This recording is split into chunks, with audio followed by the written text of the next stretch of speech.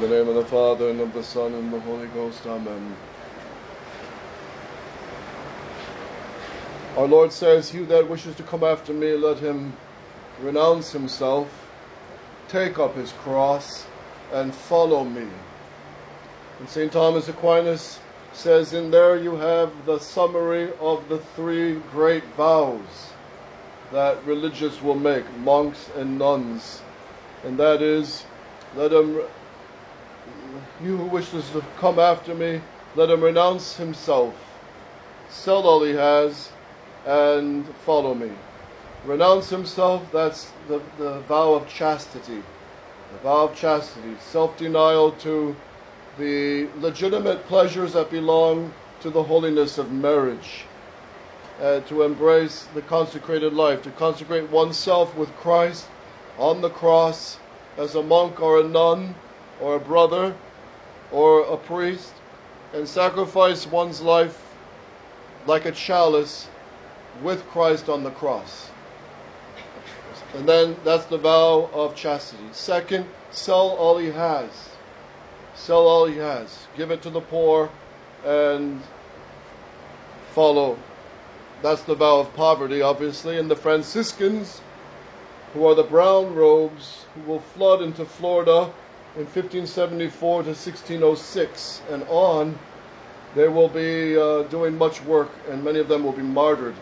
So the vow of poverty, chastity, poverty, and then Christ says, "Follow me." Obedience. Follow me. So these great vows, even though the priests of the Society of St. Pius X don't make the vow of poverty and obedience, we're supposed to have that spirit in us.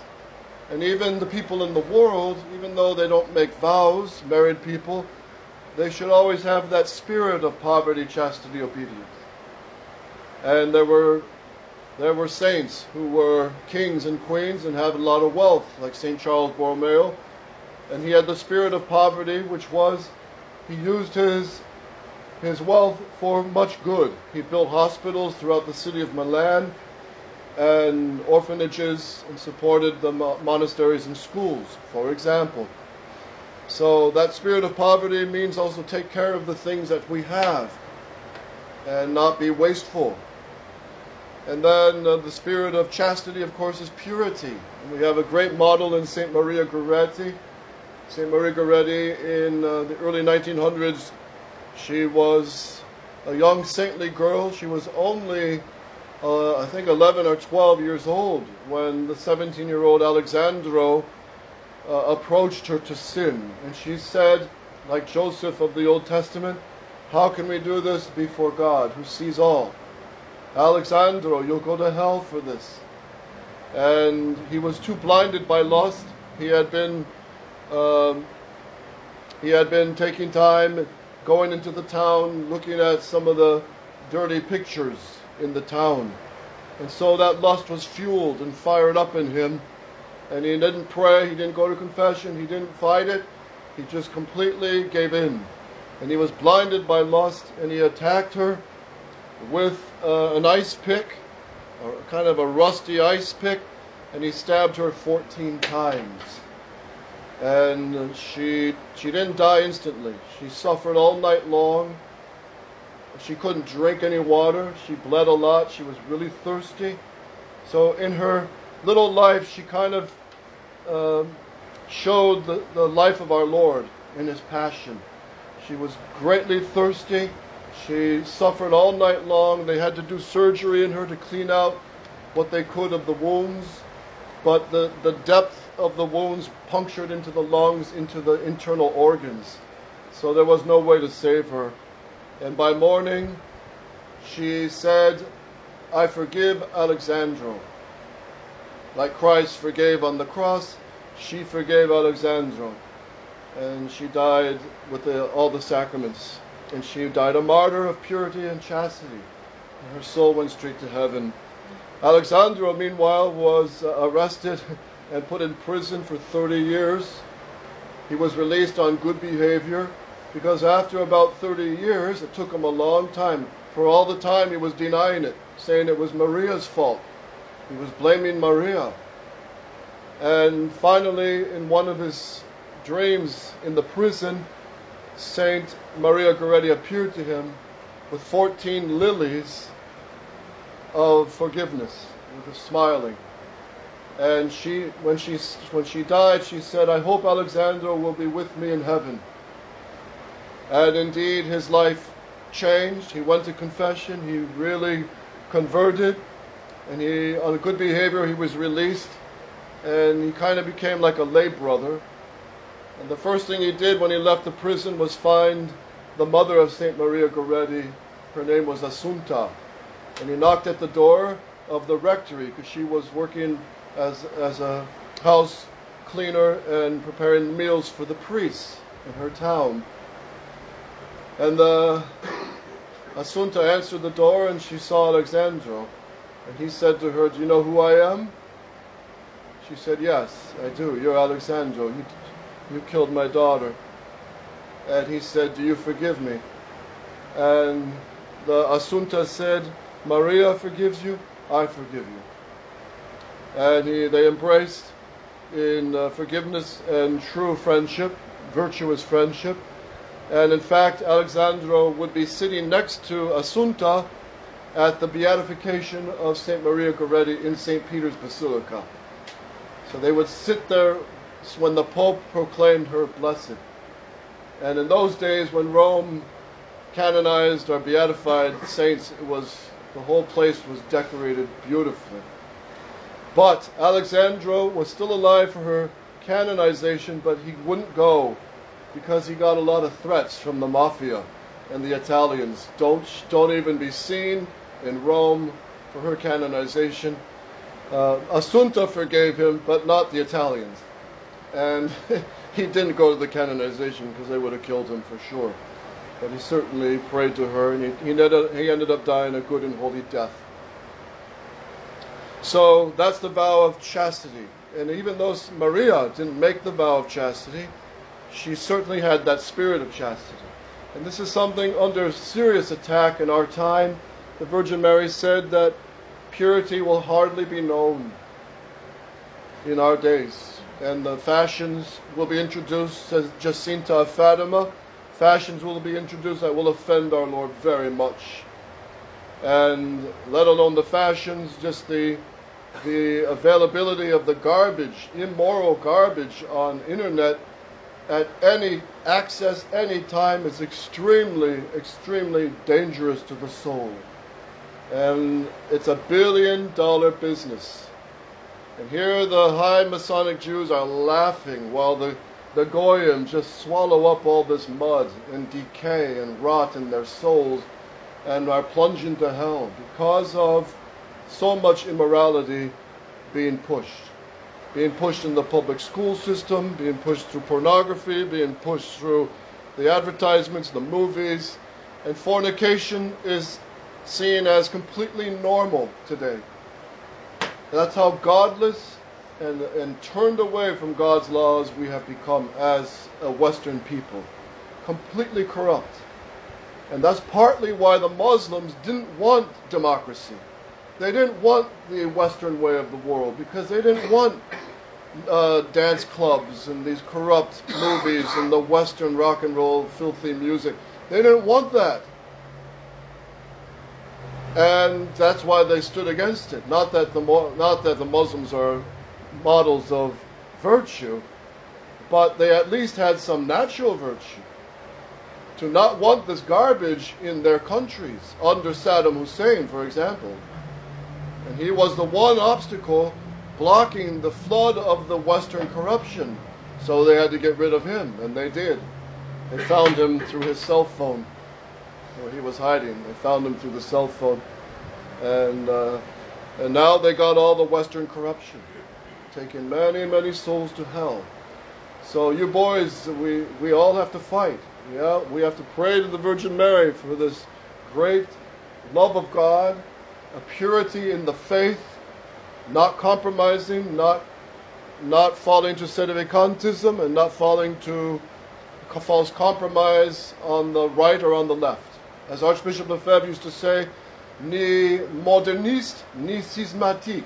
We are neither modernist nor schismatic or sedevacantists. We just stay Catholic. So, let's look at another group of martyrs very briefly.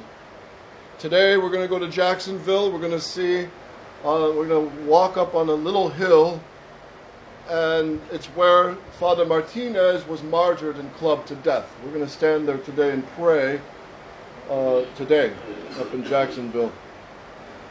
But by 1574, so this is 9 years after the first Mass in Florida and the establishment with Father Lopez, 1574 to 1606, the Franciscans were being more and more sent by the King Philip II in Spain.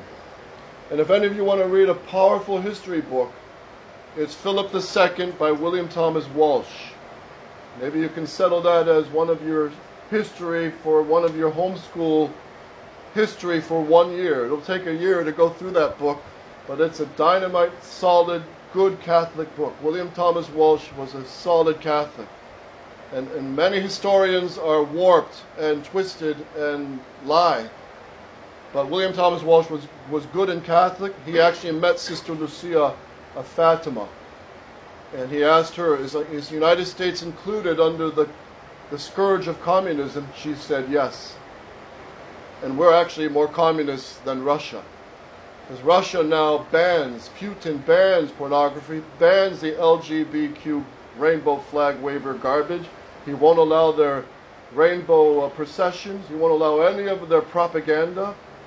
He blocks all the Western garbage. So we're actually more atheist and more communist in the West and socialist, which is based on atheism, living as if there's no God. We're far worse, more rotten than anything in Russia right now. That's why Vladimir Lenin said, the West will fall in our hands like a ripe pear. And that's true. And remember, the essence of communism is atheism. When Pius XI condemned it, he says it's intrinsically evil because it's based on the denial of God and our Lord Jesus Christ. So, by 1574, more Franciscans came in. By 1595, the Franciscans launched a large-scale concerted effort to win Florida's native population for the Catholic Church. So, 30 thriving missions by 1595. 30 thriving missions. By missions is meant where the priests establish an altar, a chapel, and the people live around that. So the center of their city is the Mass, the love of Christ, at which 26,000 Indians had been taught the Catholic Catechism and the rudiments of the European way of survival, working the land, fruit trees, taking care of animals, etc. The hardships they met and overcame in working this triumph beggar the imagination. One reason why their story is still so little known. So another point to realize is, how did the Catholic Spanish work in Florida, Georgia, North and South Carolina, and the other countries? How did they work compared to the Protestants? The Catholics moved in, settled, converted the Indians, and the Spaniards married them. They married them. So there was a whole new kind of race.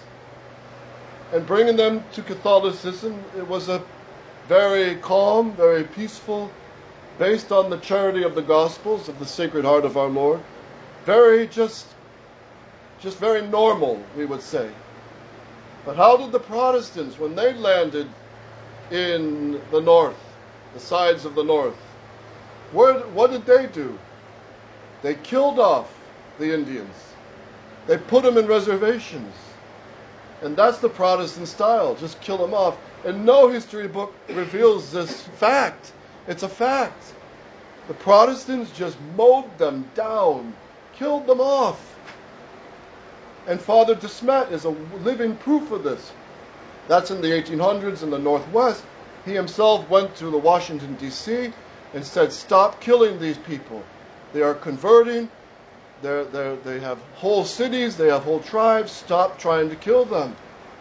And the Freemasons in Washington, D.C. said, oh yes, with smiles and promises, treaties signed and handshakes, and they broke them all. And Father de Smet writes, and he says he saw whole tribes of thousands and thousands of Catholic Indians completely wiped out by the sword, by rifles, or by polio and disease. Because one of the things they would do is take off the clothing of a dead person from polio or a contagious disease, hang the clothes up near the trees of the Indian tribes. The Indians would be curious, put on the clothes, and the sickness would wipe out entire tribes of Indians. So Father de Smet, this is a little insight into why we had the Civil War in the United States. Because Father de Smet writes in July 1862, yes, 1862, he writes in a letter, God will punish this nation, the leaders, he will punish this country for wiping out whole Catholic nations of the converted Indians. And that literally happened within, that was 1862. By 1863, over 50,000 killed, American boys killed in Gettysburg, Antietam, Fredericksburg, and Chickamauga. We're going to see Chickamauga and Lookout Mountain where the Civil War took place. So wars are punishments from God for sin. And Civil War was a punishment, and it was a further punishment because the North won. And the North stood for the communist socialist way of life, while the South wasn't necessarily Catholic, but they stood for a more Catholic way of life. And Pope Pius IX in Rome sent several letters and a crown of thorns and a painting of St. Michael to President Jefferson Davis to show sympathy for the president of the South. So the South wasn't Catholic as such, but what they stood for was a more Catholic way of life. And if they seceded, they would have worked more with Mexico and probably would have become eventually a more Catholic nation. God knows. But wars are punishments from God for sin. So back to 1587. By 1587, the Franciscan friars were already becoming well established. Spain, with Philip II, was sending more missionaries, more soldiers, more support.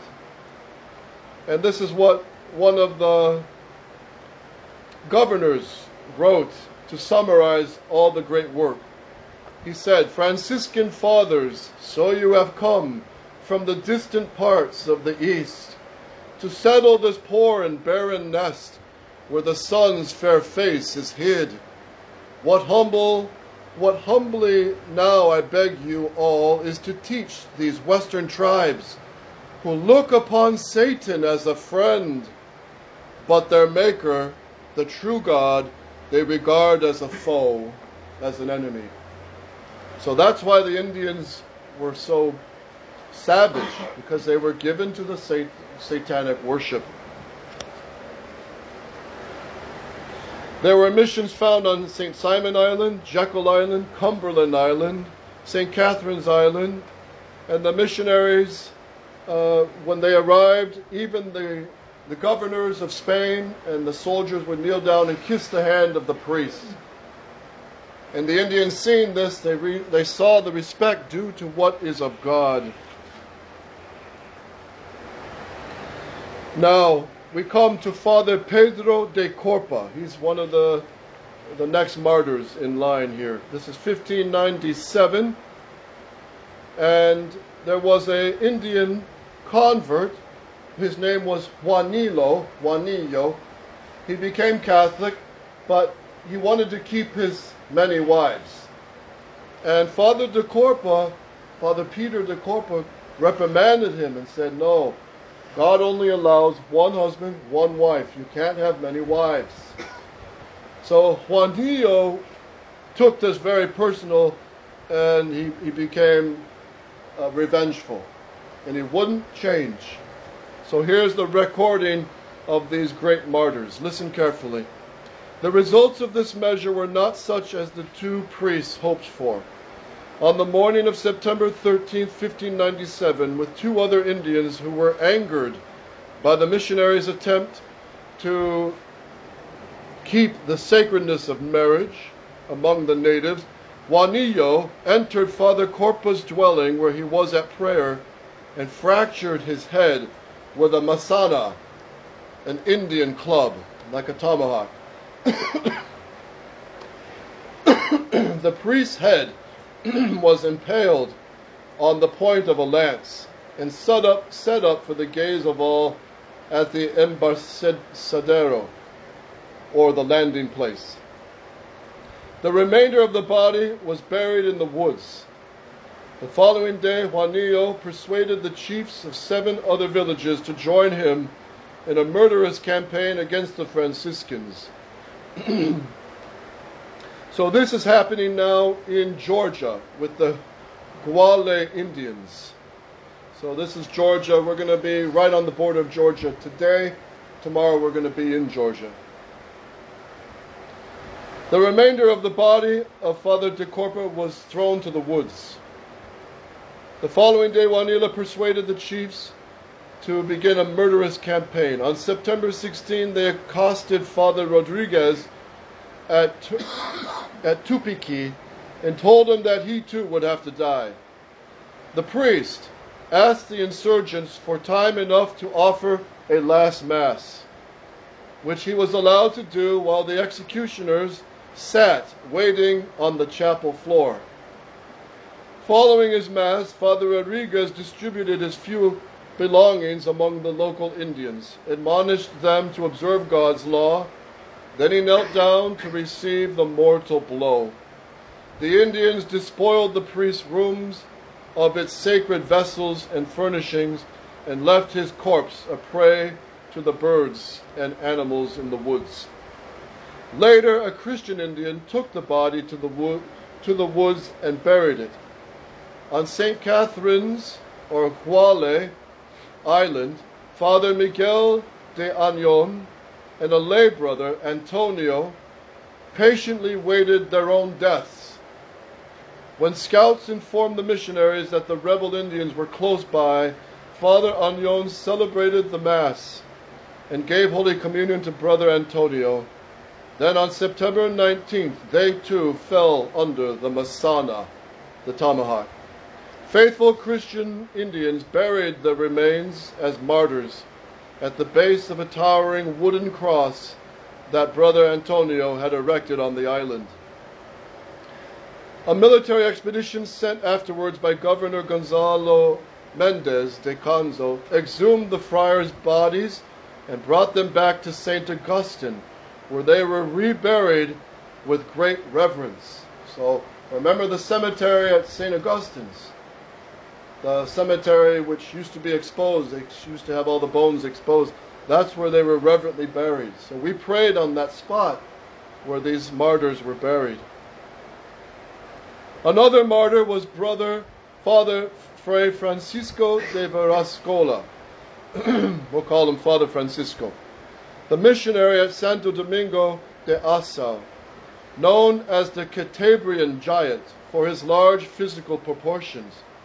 Father Verascola was in St. Augustine to obtain supplies when the rebellion broke out. On the day he returned, 2 of the rebels took him in their arms as if to welcome him, while the others killed him with an axe. A living martyrdom was the fate of Father Francisco de Avila at Ospo. He had already been apprised of the death of Father Corpa when rebel Indians appeared one night outside the hut that served for his friary, where the priest lived. The Indians tried to entice the priest out of the doors, saying that they had a communication from his superior. When Father Avila refused to answer, the Indians broke in. The priest hid behind the door while the savages rummaged through his few possessions and then fled outside to the trees and bushes. The night was illuminated by a brilliant moon, however, and the priest was eventually sighted by the Indians, who wounded his shoulder, his hand, and thigh with a volley of arrows. The priest was then forced to walk to the village of Tulafina, a good distance away, where he was tortured and condemned to die. Finally, it was decided to spare his life in order for his services as a slave. So this is what happened also to St. Isaac Jogues in New York. In the winter, with his tattered cassock, he was a slave to the Indians. The priest then entered upon a horrible captivity lasting 9 months. In great suffering from his wounds, he became the servant of everyone in the village, even of the children. He suffered from the cold and from constant hunger. All he had for food was what he could find himself among the wild produce of the Georgia coast. He had only scraps of cloth for clothes. And I remind you, the mosquitoes and the bugs there are like biblical proportions. So this priest lived a living martyrdom for all these months, but prayed and united it all with Christ crucified, and for their conversion. The Indians attempted to make him enter a marriage contract and do other acts in violation of his vows of chastity or of holy religion. Finally, in June 1598, he was freed by a Spanish military patrol and taken to St. Augustine, where food and medicines restored his health. Father Avila was the only survivor among the friars who knew anything about the causes behind the Guale revolt. When the governor Canzo therefore asked him to testify on the matter, Father Avila refused and invoked the immunity granted to clerics. He argued that he could offer no evidence without incriminating the Indians and thereby leading to their execution, and that church law forbade him to do so. The governor acknowledged his immunity and left him in peace. Years later, Father Avila went to Havana, Georgia, where under Franciscan obedience he wrote the account of his capture and captivity that we relate here. So 17 martyrs of Florida by 1597. 17 martyrs, and then the new ones in Georgia. So we're going to go today and pray at Father Martinez's martyrdom site. So let's pray to these martyrs, this soil soaked in so much blood, and ask that spirit of the martyrs, a strong faith that doesn't compromise, and a great love for the Virgin Mary. O Mary, conceived without sin.